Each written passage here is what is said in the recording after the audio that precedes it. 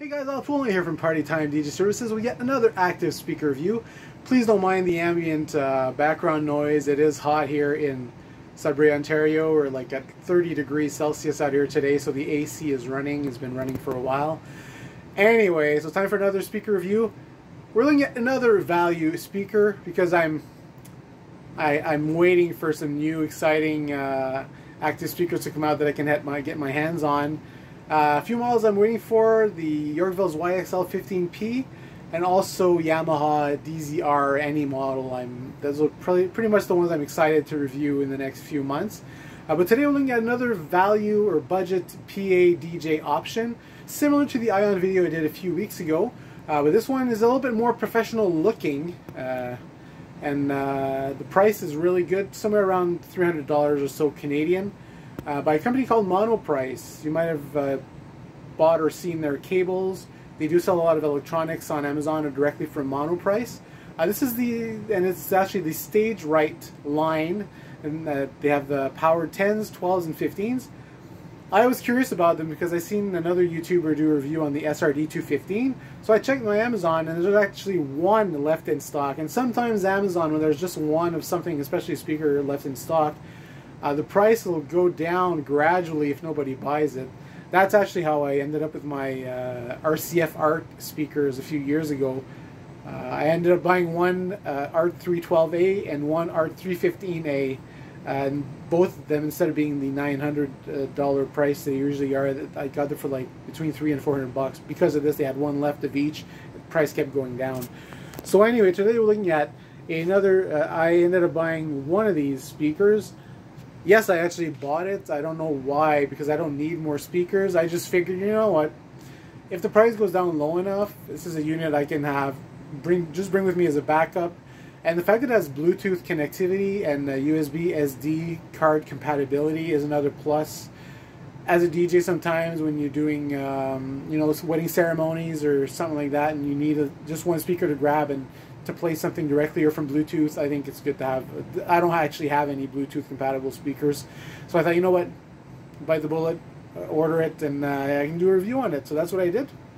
So we're gonna flip around here and have a quick look at this value budget for you beginner DJs or bands that are just starting out, or even someone who just wants some loud music in the backyard. Let's have a look at Monoprice's Stage Right SRD 215. We'll flip you around. So there you go. Amongst my other speakers, you can see the SRD 215.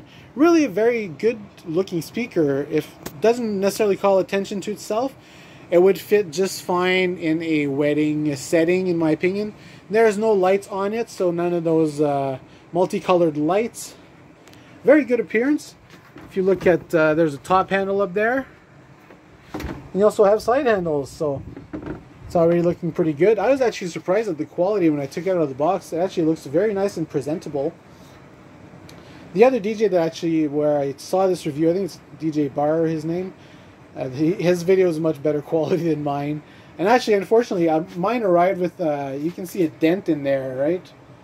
Right in the actual front grill. And my power cord didn't work out of the box. I plugged it in and intermittently would cut off and on and off. So I just thought, you know what, I have so many power plugs, I just switched it out. It's not very long anyway, so I switched out the power plug. Not much I can do about that dent in the front, unfortunately, but it doesn't matter. It's just for backup and for ceremony use here and there. It still looks fine.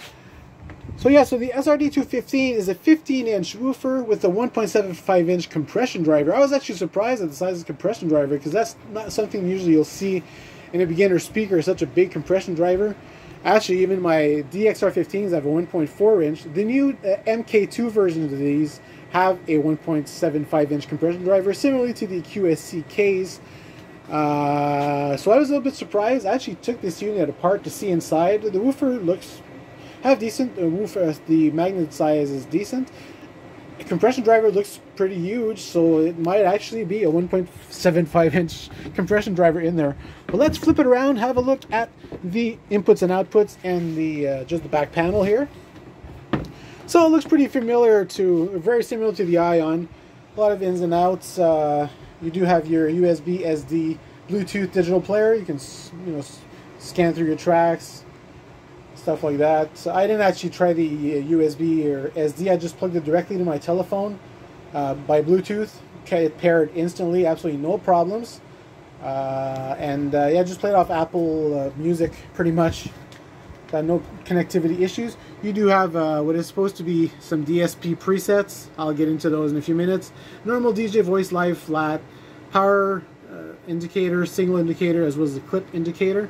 You do have two different channels. Channel 1 being a dual RCA, as well as combination 1/4 inch XLR with level control. Second channel, you do have the mix out for the XLR, and you do have another combination 1/4 inch XLR and level, but you do actually have a line or mic setting. What this does, it'll apply a bit more gain to your mic so that you can get it loud enough to be heard. So there you go, pretty flexible input panel in the back. Your traditional AC power in and power button. Everything looks good, looks well built. It feels pretty well built as well, considering the price. The front grille is solid. Obviously the rest is pretty plasticky, that's to be expected at this price point. So Al, how did it sound? Well, so far I've pretty much praised most things about this unit, and unfortunately the sound is where it kind of takes a tumble, unfortunately, because I was talking about the DSP modes, or I'm not even sure they're DSP presets. I'm not sure why they even call them that. Normal, DJ, voice, live, and flat. They all sound exactly the same in the mids and highs. The only difference I hear is the amount of bass. Voice and flat, or voice and live and flat, have less bass. Especially the voice has almost no bass, while the normal has a bit more, and the DJ has a lot more. Even the flat has some bass. So basically it's just a variance of how much bass there is, and none of the bass is actually very low. Even in DJ, it's more of a thump, especially for 15 inch. It does have some thump to it, but it seems to be like centered in the 70 hertz range. It doesn't go down much lower than 70, 60 hertz at the lowest. So yeah, so bass wise, you get some thump, but it just doesn't extend very deep. But, you know, that's nearly to be expected in this price point. The main problem is the compression driver. And I was hoping, saying that you do have some DSP presets, there is some signal processing in there. I don't believe there is much. But the first thing I would have done is actually try to tame that big compression driver, because it is loud. And unfortunately, it is loud and painful. That's the sad thing. There is a big bump. I'm going to say between 1.5K and 3K. I'm going to say that because I was lucky to have my PGM8, my Yorkville PGM8 mixer here. One thing I really like about this mixer is that you do have a 7-band EQ there that you can apply, that actually applies whatever settings you have to every single channel. And you have on top of that the low, mid, and high frequencies, which you can fine tune. They're set at slightly different frequencies. So you can tailor every single channel, but that 7-band EQ is very practical, especially in situations where you have a speaker that has a very rough overall frequency response.